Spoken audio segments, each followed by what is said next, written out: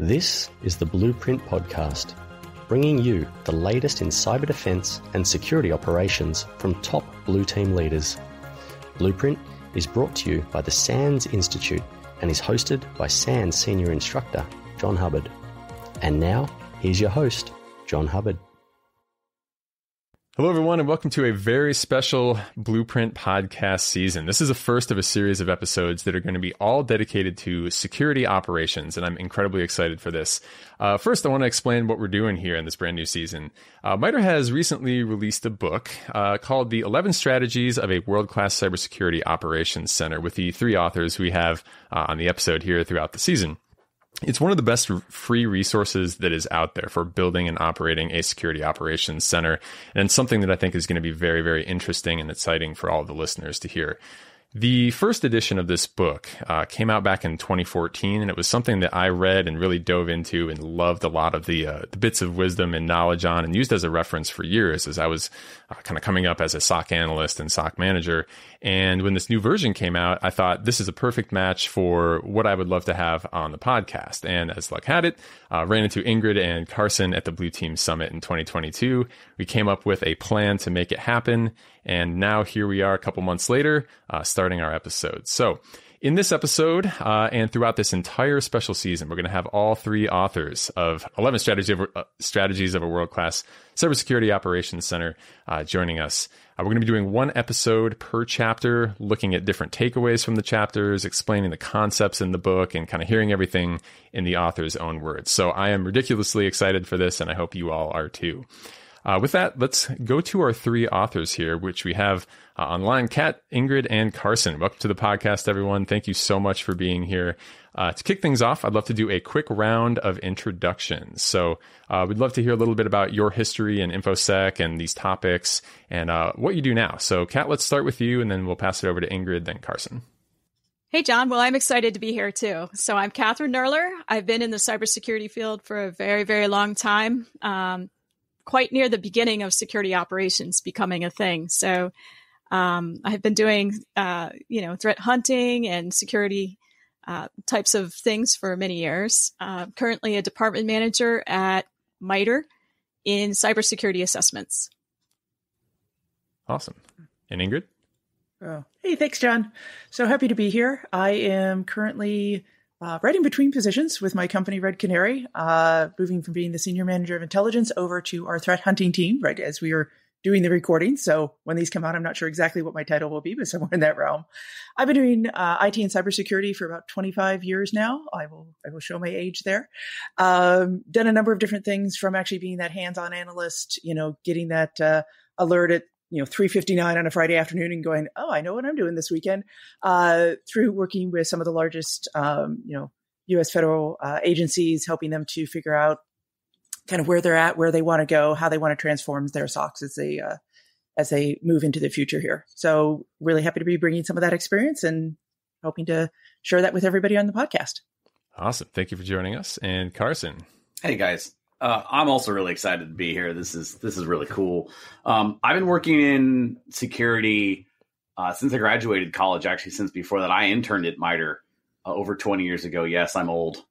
I come by every gray hair naturally and honestly. And most of it's been in security operations, and that's taken me different places.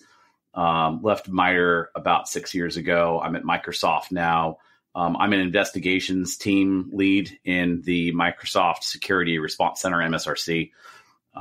So that is a very fascinating job, defending the cloud at scale. So, and this is going to be fun. Yeah, we got the dream team here of defenders. So really excited to get into this stuff. Today, on this episode, what we're going to be covering is Chapter 0 in the book, which is titled Fundamentals. Some stuff to kind of kick us off as we go on this journey throughout the entire book. We're going to be covering some of the core pieces of prepping to make the best security operations team that you can, and kind of talking through the major sections of each part of the book. Chapter 0 focuses on some things like the importance and the role of the SOC, the SOC functions, as in what is the SOC actually doing and what might you include in that and what might you not include in that or why. Some of the basic things to consider as you're building up a SOC team, and people, process, and technology, and the need to do that at speed. So it's really, really important groundwork. Let's kick this off with a kind of just basics about the book, just so everyone's kind of familiar with why we have the second version and where all that came from. So I'll toss this out to really anyone who's wants to answer this. What inspired this new version of the book? Who is it for? How should we read it? How can we approach this new version? So I'll jump into that because I was at MITRE at the time that the book was being considered. And in my department, a few folks we were all talking about this because the first edition that Carson had written was so popular with, our sponsors, with the people we worked with, we knew within the community. But we also recognize how fast cybersecurity changes. And so when we started talking about this, it was actually probably even like 4 years ago. And we were starting to think, oh yeah, you know what? It's time to do an update. Maybe we should do this. Having conversations about how we wanted to go about that. Bringing Carson back in. He had moved over to Microsoft at that point. So figuring out how to get him back into the fold. And really, we just recognized that we wanted to do another free resource. We really love the fact that it was available to everybody. You can just go get the PDF. You don't have to pay for this. You can, download it, and it can help people who are just getting started in cybersecurity. It can help people who are maybe,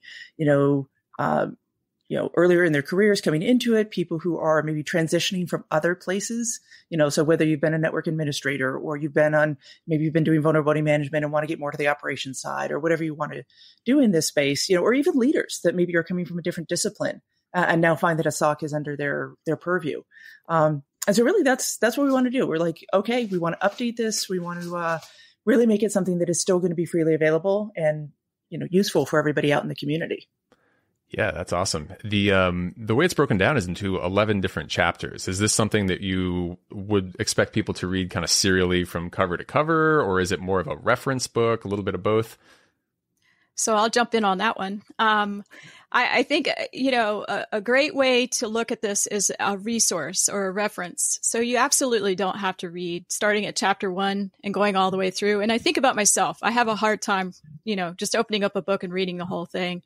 So if you are looking at your incident response, for example, there's a chapter dedicated to that, and you can go right to that chapter. So the idea is to jump around just based on what you need. But of course, you can read from start to finish if you're brand new to security operations. That's awesome. That's one of the things I know that I was doing for a very long time with the previous version of the book. It's super useful to have kind of as that just reference file somewhere in a folder that you can get to, like, oh yeah, what was I supposed to do when this happens? Or what's the components of this other thing that maybe we're trying to build now? Really, really cool reference text. Exactly. Like an old school, desk reference, we used to call them, just sitting right by you. Yep, exactly. So starting off kind of in the beginning of Chapter 0, talking about fundamentals. One of the main sections right in the beginning is the importance and role of the SOC. So maybe we should start out our conversation kind of about the book there. In 2023, what would you say a SOC generally looks like? And why does the average business, or at least people who would be listening to this, why do they need a SOC? We'll be back after a quick break. If you're enjoying this episode, then you're undoubtedly interested in building the strongest security operations team that you can. For those who want to go even deeper, did you know that SANS has not one, but 2 courses that cover security operations centers as well? For the leaders, managers, and directors out there, my co-author Mark Orlando and I offer 551, Building and Leading Security Operations Centers.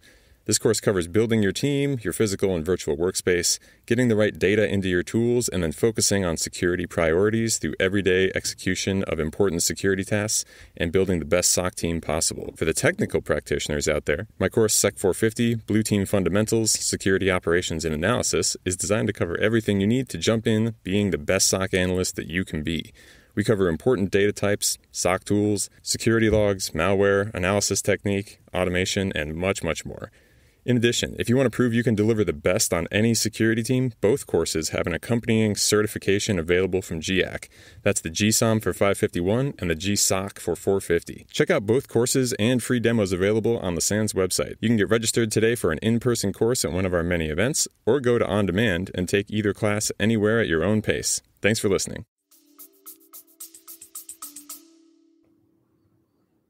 We're probably all hesitating because there is no single answer to what a SOC looks like. Yep. I threw that out knowing that would be part of the answer. I'll offer a couple points, and I want to go back to one of the questions you asked, John, because I think it pertains to this one as well. As why did I sit down 10 years ago and say I should write a book? I should spend 842 hours doing this thing, because I didn't know how long it was going to take, and ended up taking that long. What an adventure. And one of the reasons why I chose to embark on this process, and I think one of the reasons why we did it again, was that there was, at least at the time, a lack of common understanding across so many people, even in the industry, about what does it mean to do security operations well, or for that matter, what does a SOC look like? And originally, the first edition was going to be a reference mainly for MITRE sponsors, which is MITRE speak for MITRE's customers, which is mainly the U.S. federal government. And it was almost like what we would now say hashtag YOLO. Like, I'm just going to write this down, and I'm going to see if people agree with me or not. And I got really lucky. Almost everybody agreed with me. And then when we were doing second edition, Ingrid, Kathryn, and I had a bunch of very interesting conversations about what would change. We'll get to that perhaps later. And one of the most difficult things when I was first writing the first edition and the beginning of it, I was like, how do I define a SOC? What is a SOC? Like, what are the most quintessential things that a SOC does? Because there's so many different sizes. And that's one of the things, when we get to some of the other chapters, like chapter 3, we'll talk about the different shapes and sizes. So, we put definitions in there, and we could quote ourselves if we really wanted. But even when I started going back to like the original definition from an old RFC about what is a CSIRT, Computer Security Incident Response Center or team, depending on your favorite acronym, the definition there was, a set of people who have come together to take incident reports and then do something about them. And even now I find some SOCs who don't do that. They only do half of that, and they're still called a SOC. So, it's really kind of fuzzy. It's almost like, the probability that is associated with an electron orbit, like wherever you are, you're like, there's some percentage you might be within a SOC or not. And it's just, there's so many shapes and sizes. Yeah. And it's fuzzy to build on that. But what's clear is there's a threat. Right. So What we all know is we have these threats, and that's why you need a SOC if you want the simple answer. If we didn't have threats, if we didn't have adversaries or insider threats or things happening to our networks and data and applications, we wouldn't need a SOC. But since we all have these wonderful things, we need a security operations to help out with that. Yeah, so maybe we can loosely define it as the group of people that's going to prevent bad things from happening via the cyber realm. Or respond to them. Right? Yeah. And respond to them as well, right? Yeah, I would say, like, in my general discussions I have, that's kind of the core of the job, with a whole lot of if-ands and other things that may or may not be thrown into that, which we'll totally get into once we talk functions. The other thing I wanted to clarify before we get too deep into this is the name SOC. You mentioned CSIRT. I've seen CERT, CSIRT, DART, SOC. Are those different in your minds, or is this just the group of people that does the things that we just talked about? The names can be used interchangeably, but they do tend to appear in different places. Like at a national level, you're more likely to see something like a CERT, cybersecurity, or CSIRT, cybersecurity incident response team. SOC tends to be used, I think, a little bit more in kind of smaller to mid-sized organizations or non-governmental organizations. You also run into people who talk about the NOC, the Network Operations Center, which is a separate function in terms of keeping the lights on and keeping things running versus the security of everything. But sometimes you get a NOSC, which is a combination of those two. So you get the network and the security piece. So I've at least noticed that it does tend to kind of depend the level that you're at, and it also can depend internationally. I think we use SOC a lot more here in the US, but we've heard that other terms are more common in other parts of the world. Mm-hmm. Yeah, so definitely something that can be thought of kind of interchangeably to some degree, but don't let the definitions, I guess, fool you. It's still kind of those group of people doing cyber defense in a general sense, at least, right? Yeah, I'll add a couple of things there. We wrangled with this, right? What do we call this? In fact, when I was still scrolling out, first edition manuscript, originally I used the word CSIRT. And I remember when I had to go do a global find and replace for CSIRT with SOC in the book. And the reason why I think we originally landed on the term SOC was that we felt it was going to be the most meaningful word to the audience. And one of the points I'll address, which we'll talk about when we get there, is when people hear the word SOC, they think physical operations center with people staring at glass and big visualizations and whatnot. And one of the questions I think probably all three of us get is, do you need a physical SOC, or does SOC mean physical place? And the answer today is no. It might have been different 10 years ago. I don't mean to dwell on it here, but it is relevant. So why am I bringing this up is when we say SOC, we mean a group of people who have been assembled to do this stuff, not necessarily their physical location or the requirement that there is a physical place to do it. Yeah, especially after COVID, I'm finding in classes that a lot of people no longer have that room. And it's a loose-knit, not loose-knit, it's a tightly grouped but physically disparate group of people kind of all over Earth kind of working towards a common goal with no room that they will ever sit in together potentially. So definitely important thing to point out there. That doesn't have to be the movie SOC, although that's cool, right? When you have those things, right? Definitely not always that kind of a situation. So one of the other things early on in chapter 0 is the section on the mission of the SOC. Once a business has decided, yes, we have cyber threats, we need to make a group that can help remedy the threats and all the risk that they're potentially posed to us. How do they go about deciding and defining what the mission of these group of people is going to be? Yeah, that's a great question. I think the biggest thing we can say here is that it's not a one size fits all. You really have to look at what are all the different things that you do. What are the business or missions that you're looking at protecting and defending? And, how big is it geographically dispersed? Is it bigger than a bread box? Do I only need 2 people or do I need 100? There's a lot of factors that go into this, and I'll hand it over. And we'll get into this a little bit when we get into strategy 1, know what you're protecting and why, and understanding that mission. But it really is sitting down between the security people and the leadership and having that discussion about what they are trying to protect. What are you actually, like the SOC is not, for most businesses, is not their mission. And even for those organizations that are doing security operations as their job, they will also still have an internal team that is protecting that organization. And so you really have to figure out what it is you're trying to protect, why you're trying to protect it, and then align the functions that the SOC is doing to be able to optimize how you're doing that piece. Is this a mission, right? Is that something that you would have like in a single clarified statement somewhere? Or is that more a general sense of like the scope of the job, the assets that they're protecting, but not like a one, like a mantra or something like that, right?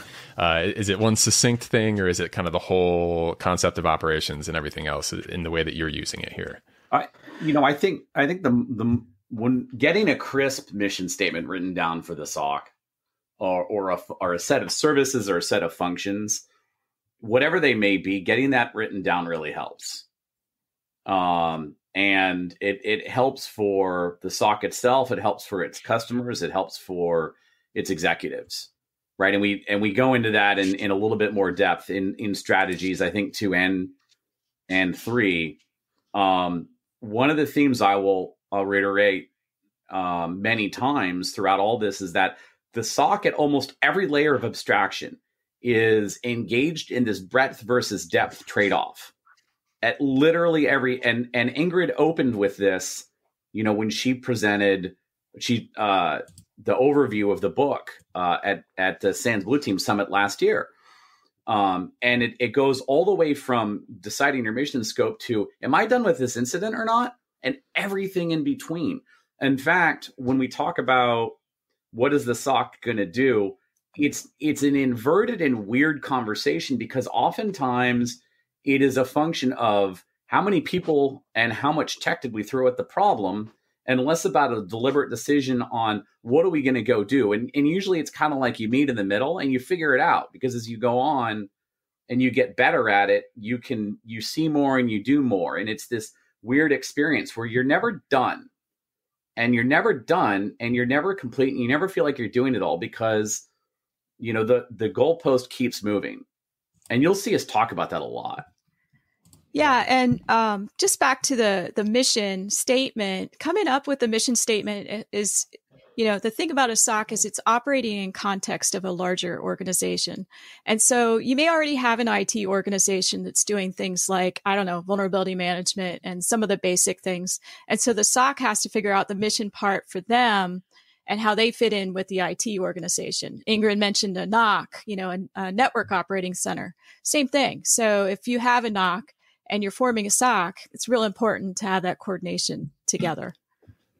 Yeah, so it's a little bit of what do you have the ability to do, what do you wish you could do, and then where those kind of Venn diagrams or the circles for the Venn diagram overlap, like that's what we'll do, but that definition may adjust over time as the team grows or shrinks, or you get into different projects or other various needs for the business. One thing I know you all wanted to discuss early on in this is the importance of definitions throughout the team and throughout kind of your mission statement and everything else.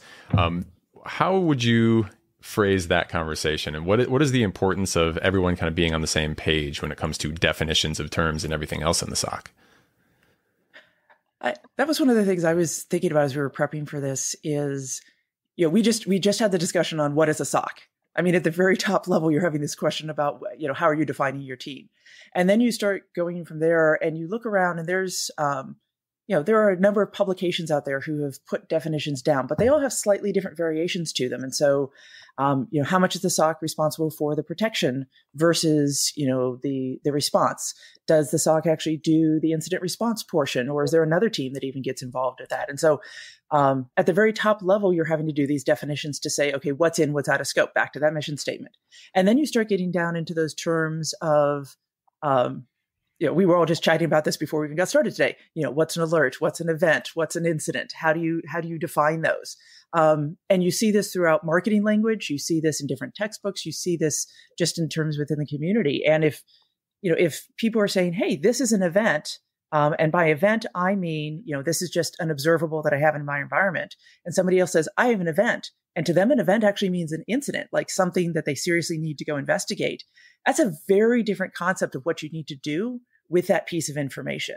And so we put some definitions in the book based on our experiences and some things that, especially if you're newer, you could start from. But it is really important that you as an organization agree to what those terms are, so that as you are talking amongst yourself, as you're talking to leadership, as you're talking to your vendors, like you are putting that in the same context. Otherwise, you could be talking about one thing versus 10,000 things and have a very different impression of what's actually going on. Yeah, absolutely. That's exactly what I find too in class. And I usually have a moment where I'm like, I put a poll literally in like our Slack chat room and I say, hey, everyone, let me know roughly how many alerts you get per day. And by then I've already like defined alert as something that might be bad. And I get everything from 2 million plus to 10 or below. And I'm like, clearly, even the word alert, even when we already define it, means different things to different people. Some people mean aggregated alerts. Some people mean the raw like output of their IDS or whatever it is. So that's one thing I wanted to call out. As we go through these conversations, we'll be sure to define what we mean by those terms as we hit them, so everyone's very clear about what it is we're referring to when we get to that. So I think I'll add one real quick thing to that is people often think, oh, this is going to come up at the beginning, right? When we're forming the SOC or when we're just opening this up. And I'm here to tell you that I run into people who've been doing this stuff longer than I have, who will sit there and have an argument about like, what does false positive mean?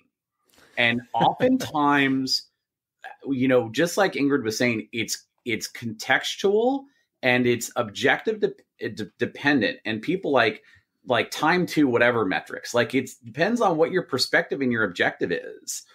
And that's actually this is one of a bazillion of examples of why is the book free?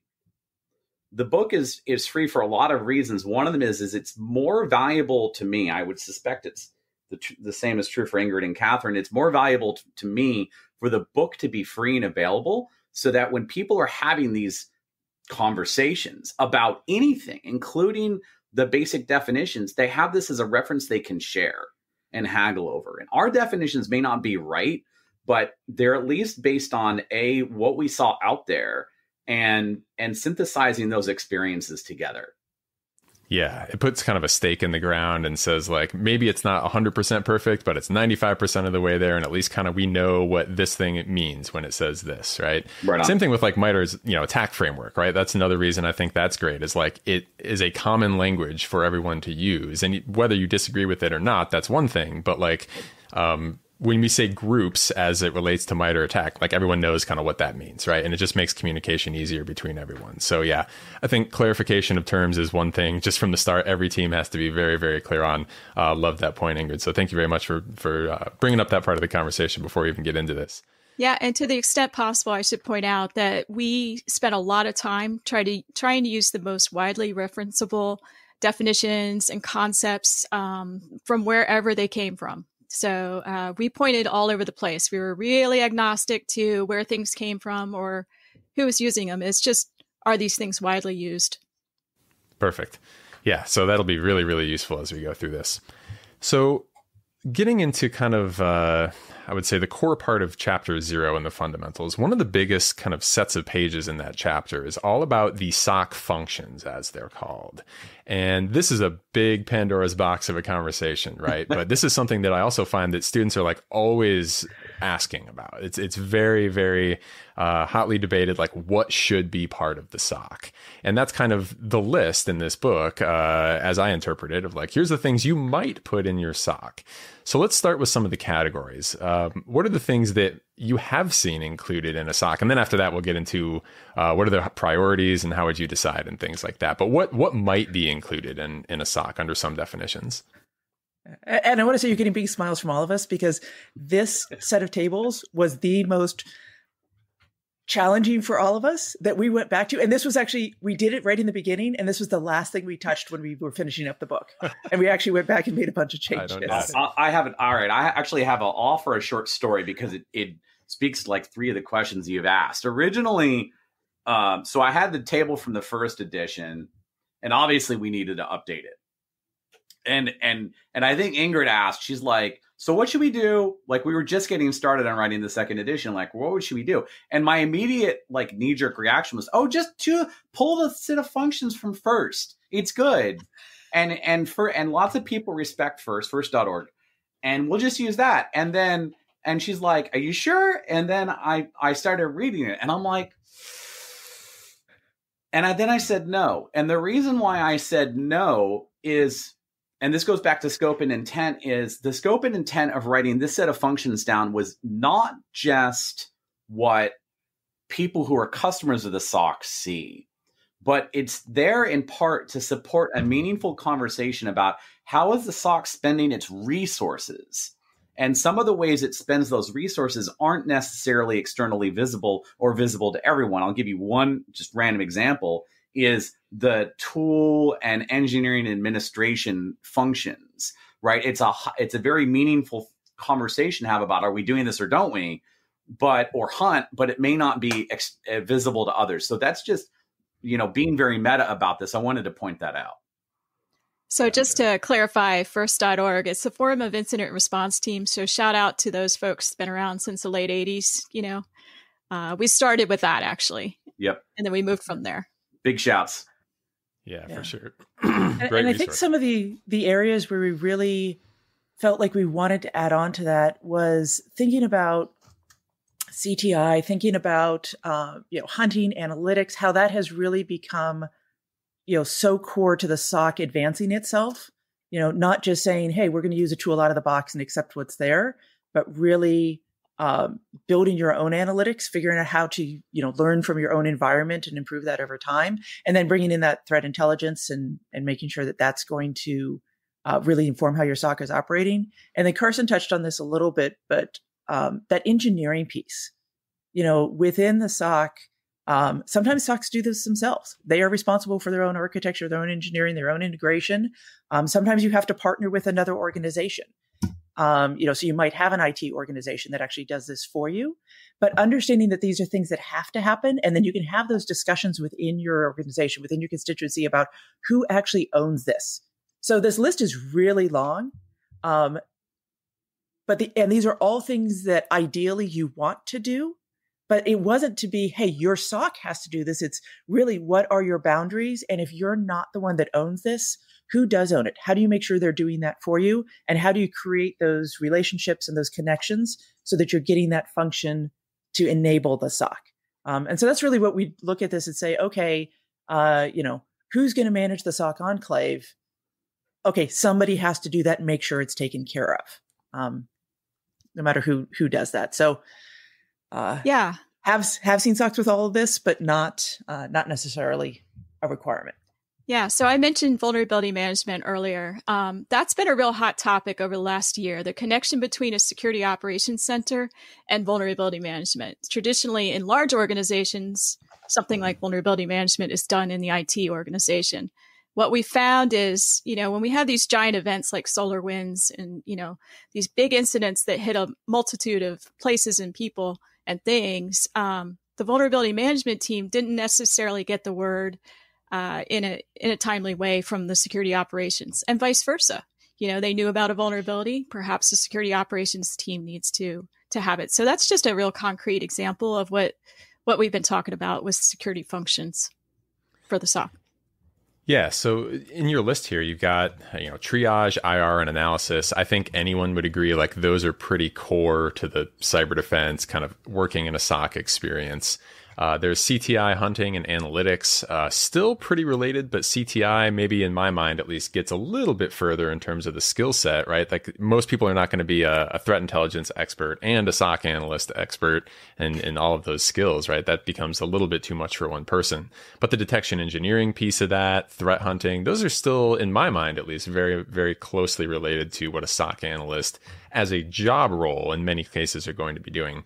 You also get into deception and insider threat and attack simulation, vuln management, pen testing, red teaming, kind of all that stuff is in there. Situational awareness, comms, leadership, management.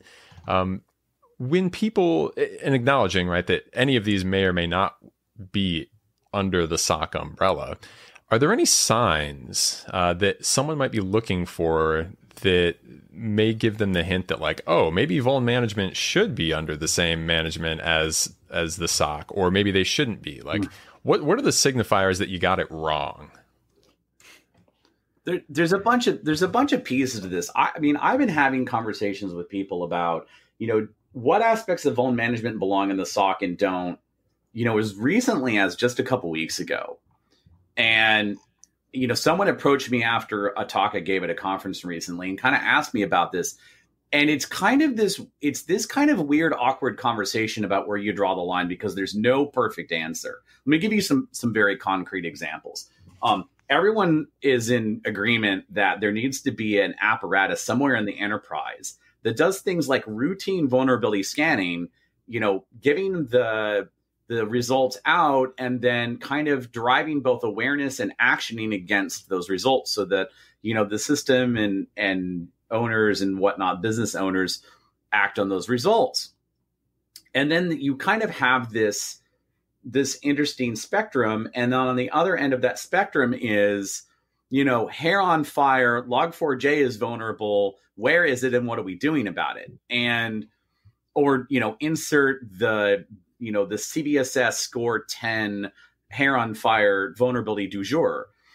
And what happens is a lot of security operations centers end up becoming the default apparatus for driving that, because they have both the expertise to understand the vulnerability, the threat, find out where the vulnerabilities exist in the enterprise, and notify a bunch of people about it, which sounds scarily similar to many of the other incidents that they handle. So, what to do, and where do you draw that line between emergency investigation and notification and routine? And that looks different for different folks.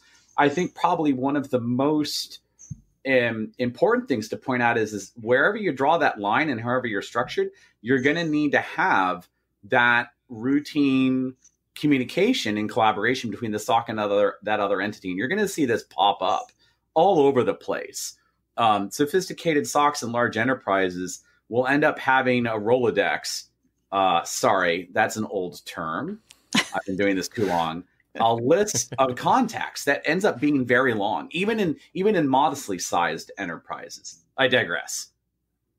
Yeah, I think there's two pieces here. So one is, are the two pieces informing each other? So it's less about do they have to be together and more about are they doing that communications? Yeah. And so if your vulnerability, management team is informing your SOC and the SOC operations are informing vulnerability management, doesn't matter where they're situated as long as they're doing that. And then are they each able to do their mission effectively?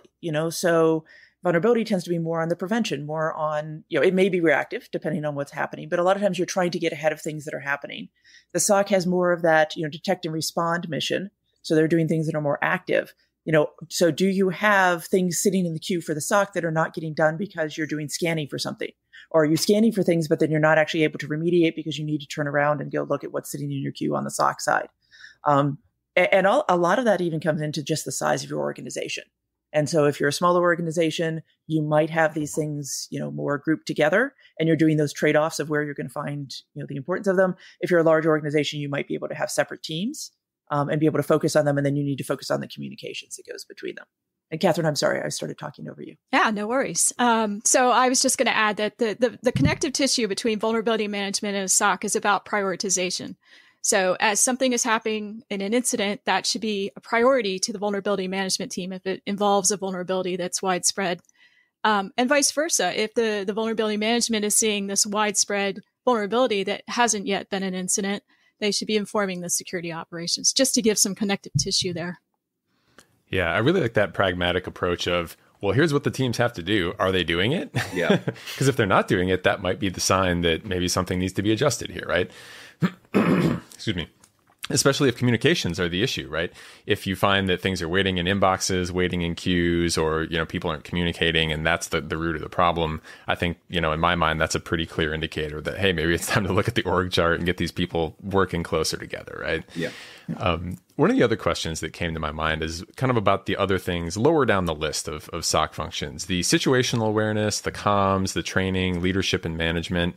Could you speak a little bit to that part of the list? Are those dedicated roles, or is that something that's more of it has to get done, but it might not be a dedicated role like vuln management or being a SOC analyst is? Yeah. This is one of those areas we really went back and forth on because many of these are not dedicated roles. They are things that you do within, like metrics, you should be doing across all of your different teams. Management gets involved, individuals get involved, everybody gets involved. But we started to put them in a paragraph and they were like, they are too important. You have to have these top of mind. You have to make sure that they are addressed. And that's why we put them into the table, because they are functions that you need to make sure that are taken care of, even if your organization doesn't have somebody dedicated to it. Now, I have been in large organizations that have had like a dedicated metrics person. That is their entire job.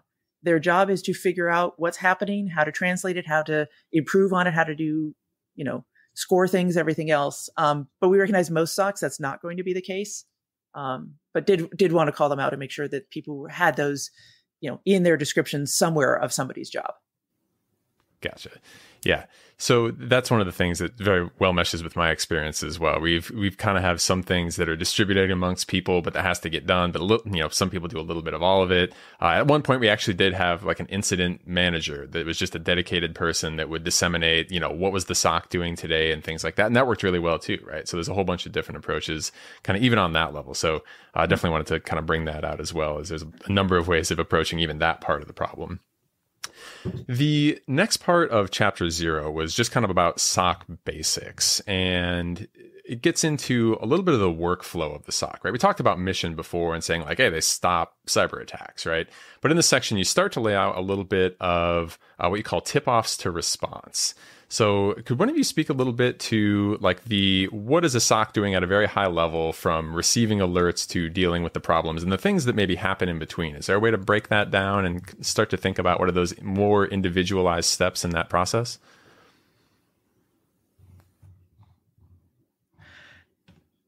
Once again, we're probably all quiet because that is such a big question.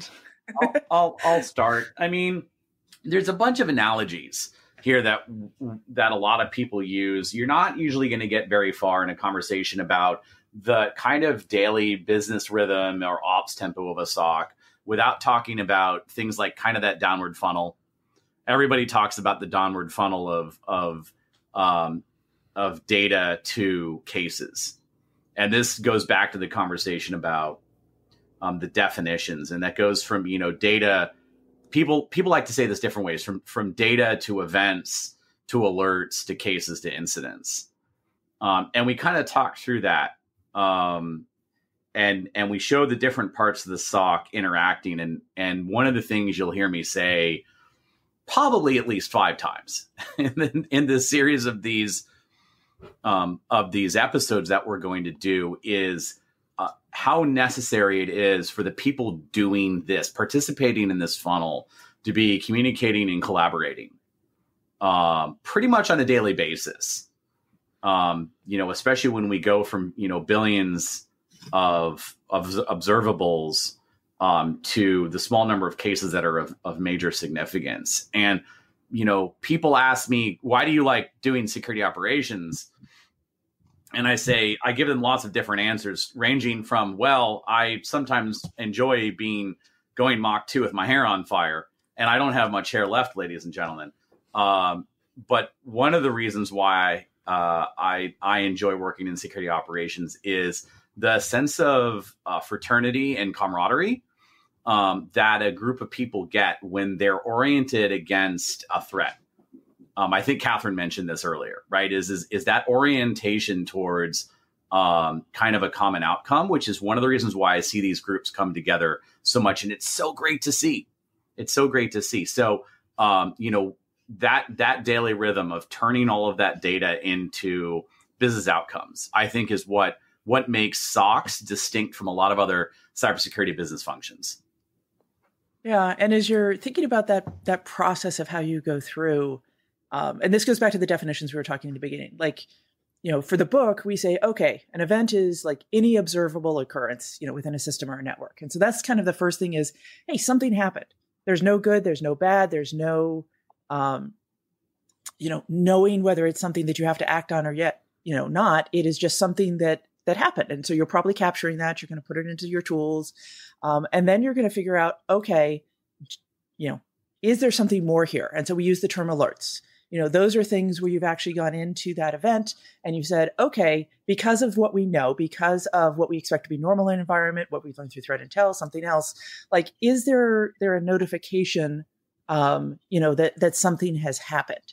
So it kind of picks out from that environment. And we talk a little bit about in the book about like contextual sources. So things that are like your logs or your media memory images that are things that are just kind of there, versus, like something where your machine learning has gone in and actually said, hey, there's something here that's different than we expect. And so that's kind of something you can act upon. And then from there, you're going to take all of that and figure out, okay, do we actually have something that is, elevated to an incident? And Carson threw in a couple other steps here. There are a lot of other terms that you can use, but you're really trying to move through that funnel of, we have a whole bunch of stuff over here that happened. Okay, now we're starting to put some context on top of it. Then we're trying to go through, we also use the term triage, which is that process of trying to evaluate all of those things that come in. And then you're trying to say, okay, out of those, 10,000 events that were there, this one is actually an incident. It is not something that we actually want going on. This is something we need to go deal with. And so there is that whole funnel process. There are all of these different pieces. And a lot of other terms that I haven't mentioned that are in our definitions and part of the book too. And things we'll talk about more as we get into later strategies about incident response, about kind of data collection and tools and technologies and whatever. So yeah, and one of the more recent kinds of data that we've been drawing into, how do you do this workflow and how do you insert some reality into whether something's an event versus an incident, is using cyber threat intelligence, or CTI. So knowing a lot about your adversaries before there's an incident can help, like what's really going against your mission, who's out there, what groups, what kinds of threats do you have to think about ahead of time. And this will help with that workflow and being able to run through that funnel over time. Yeah. And automation. That's something we hit on briefly here in fundamentals, but we'll bring up in other chapters as well, is obviously we all know there's a skill shortage within cybersecurity. We all know that, adversaries continue to throw everything they can at us. So how do we use automation? How do we use technology to make that process faster as well? Not something we need to dive deeply in today, but definitely for the listeners' minds, just keep in mind that we're going to be covering all these topics as we go through the other strategies. That's right. And I think we talked about doing automation early in the process. Yeah. Yep. I'll offer two additional points here. We could talk about like just this question for hours. And I'll hold myself back. There's two things I wanted to mention. One of them was one of the things that is surprising to people approaching this whole topic anew is how little confidence we have in so much of our data, in particular alerts, right? Anyone who's spent any time in front of any of the tools that we'll talk about will quickly realize most of what I'm being presented with is not actually bad. And the way I like to turn that on its head, and I'm quoting an old work associate of mine, is much of what our job is answering questions with data. And that's one of the things that makes this thing we call security operations so exciting, is it's constant puzzle solving. And everything that gets in our way of puzzle solving can seem like a frustration. Ask me how I know. And that everything that enables us, it makes us happier. And the other thing I'll mention, and that though goes both to this downward funnel, and one of the earlier questions you asked, John, was as we've gone along as an industry for the last over 25 years now, and as individual SOCs mature, they realize, and we talk about this in strategy 4, is there's many different personas and roles and areas of expertise in the SOC. And it feels a lot more like a sports team where a lot of people have different nuanced expertise than, you're just an analyst, right? Well, guess what? Folks, there's a lot of different ways we break that up in the SOC, and it makes it really exciting, especially when you bring that diversity of backgrounds to a given incident. Yeah, all good points. There's a lot of things that go into this. And I know one of you had mentioned, in the notes that we were prepping for this episode, that you wanted to point out that there are some really important diagrams just in this chapter 0 kind of section here, and said that you wanted to make the point it's not just a set of technologies, but more of a system, right? And something that's not necessarily 100% ground truth. I don't know which one of you had wrote that note, but could you just expand a little bit more on that for those who might be flipping through chapter 0 with this and kind of see those? So yeah, that was something I was thinking about. So we've got 2 diagrams in the book that talk through, one of them starts to talk through the data that comes in and kind of how it goes to those tools and technologies. But then we've got another one, and I'm trying to look here. It's page 25, that really shows that system and really brings the people into it and talks about how these different teams work together. So, how does CTI actually play in with what you're doing? What about your system administrators? I mean, they're going to be a huge part of, your response, element of this. How does feedback go into this? How do you do lessons learned? How do you learn over time and incorporate that? And so we really wanted to highlight that, especially if you're new, that is a great diagram to take a look at and then kind of have next to you as you're starting to think through some of these other strategies, because you can go, okay, when we get to the chapter on data or on tools, like, okay, that's this portion of it. But we have a whole chapter that's talking about, people and organizational structure. Okay, how does that fit in? And when we talk about something like, we have later on talking about, malware analysis or something. Okay, that's this piece here. So I wanted to make sure to highlight that that's a great diagram for people that are getting started to be able to just take a look at, have some terms on there, write notes on it, keep it with you, and build from that as you learn things over time. And that's figure 3. Awesome. Yeah, I think it's going to be super useful, especially as we go through these episodes, to call out any diagrams that you think are particularly important, and we can kind of talk people through, and then hopefully people are able to kind of flip through and listen at the same time and follow along with us. So great stuff. The kind of final section of this first chapter here was titled People, Process, and Technology at Speed. And what I wanted to bring up here was you talk about ops tempo. Could you talk a little bit about what do you mean by the phrase operations tempo and why that's important? I'll take a crack at this, and we're kind of wandering a little bit into strategy 1 and situational awareness. So I'll be brief. The SOC, its people, its processes and technologies, are a bounded set of resources, whereas both the enterprise and the threats together can seem at times unbounded. So we're constantly making choices about how to expend those resources with increasing efficiency and effectiveness against what seems like an unbounded problem.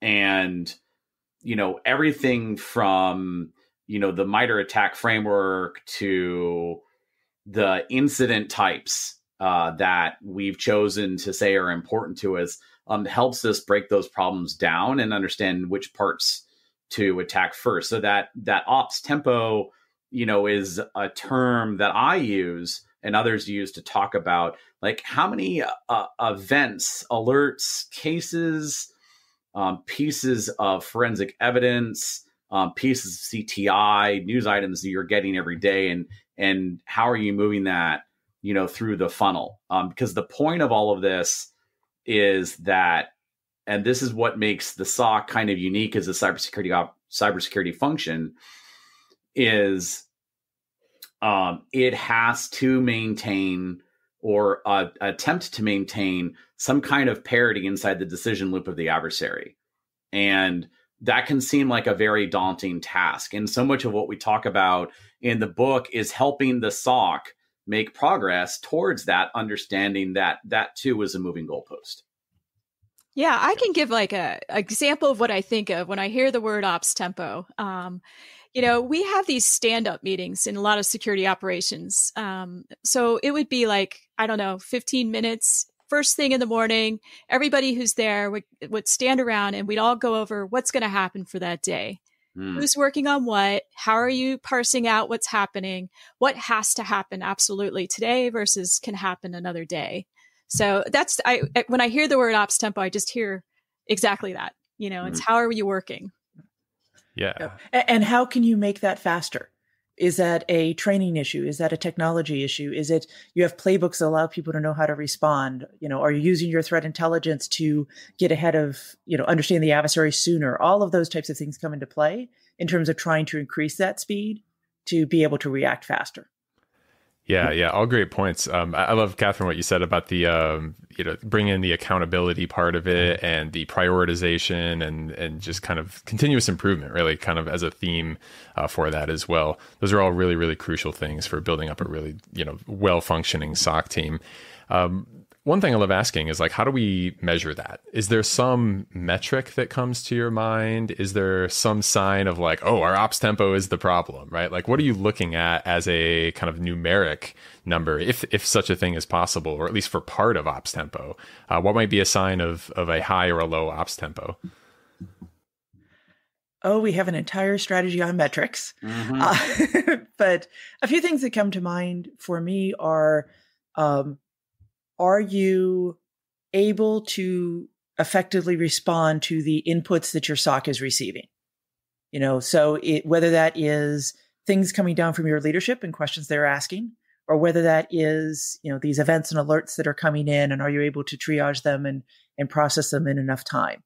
So all of that is really looking at, are you able to do the things that you're supposed to be able to do and do them in a time frame that minimizes the incidents that you're actually having to respond to. Gotcha. All right. So to close it up, I think that kind of covers most of chapter 0. Some takeaways in my mind are just thinking about your SOC mission, and is it very clear to you how you operate, why you're doing what you're doing? And we're going to get deep into that kind of in chapter 1 when we talk about priorities and situational awareness and knowing your data, knowing your users and all of that. But that's something I think listeners could walk away with from this one, as well as the functions, right? Thinking about what is and is not part of your SOC, and does that make sense? Or is there a more optimal configuration? Thinking about operations tempo and whether that is where they want it to be and how they might move in the right direction. Is there anything else that you would like to point out as like a core important kind of piece of this chapter for people to kind of take away and just think about before they listen to the next episode? I think it's something you're going to hear from all of us throughout the discussion, which is the phrase "it depends," and that there is no single answer to what there is a core set of things that most SOCs do, but beyond that, there's a lot of variation, there's a lot of opportunity, and really it is going back and taking a look at that function list and identifying what your organization as a whole needs to do and what then your SOC should be focused on. And we actually will talk about this a little bit more when we get into I think it's strategy 4 on kind of organizational models and what different models may want to have as some of their functions. But it's really understanding what the scope of your organization is trying to do, and then making sure what your SOC does versus what others do. Perfect. All right. Well, I think that's a great time to wrap it up then. So thank you everyone for joining me today. Really, really appreciate the time you're all taking to do this, especially on a Saturday. I know those listeners wouldn't know that, but we were doing this on a weekend because we all love talking about this stuff. So really, really appreciate giving us your crucial weekend hours where you could otherwise be out with your family doing stuff, but you're here talking with us about security. So for the listeners, in the next episode, we're going to be covering chapter 1, and that is going to be know what you're protecting and why. Some really, really important stuff for setting out objectives and priorities right from the start. Absolutely crucial piece of getting security operations correct. And so stay tuned to that. We're going to be releasing this episode both on all of our podcast streams as we have before. And if you didn't catch this in our pre-announcement, we're actually going to be putting out videos for these episodes as well. So anyone that would rather watch this or listen to this on YouTube, we're going to have the videos available for the first time as well. So thank you everyone for listening and watching, and we will see you again on the next episode of Blueprint.